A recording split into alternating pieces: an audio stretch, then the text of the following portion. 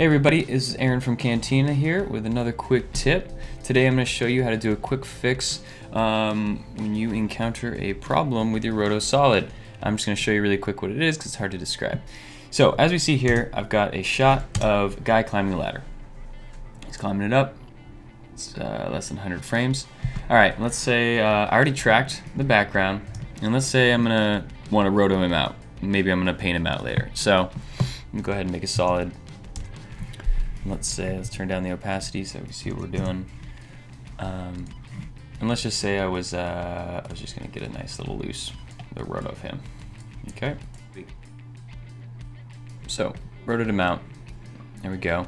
I'm just gonna go ahead and parent this to my background track so that at least some of the work is gonna be done for me.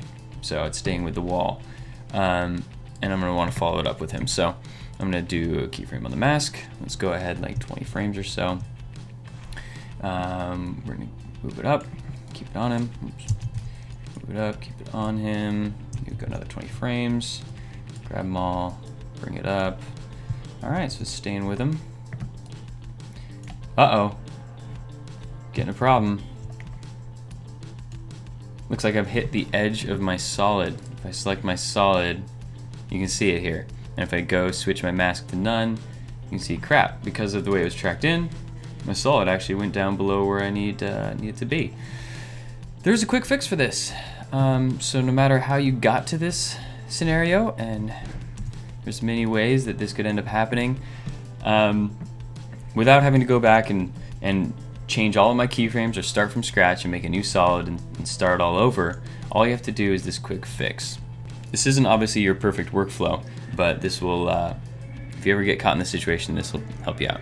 So what you're going to do is you're going to take your red solid and you're just going to pre-compose that. You're going to leave all the attributes. Let's just call this Roto Fix. All right, looks good.